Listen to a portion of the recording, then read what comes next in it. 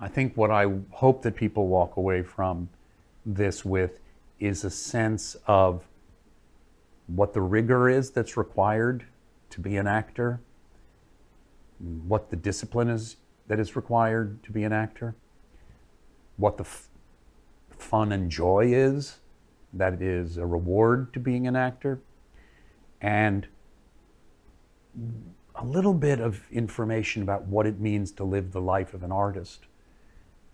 What are the questions you ask of yourself, and what is the journey of self-discovery that you begin on that allows you to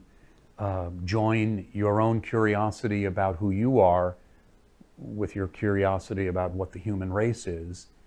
and how to channel that into the work of what it is to create a character in a play.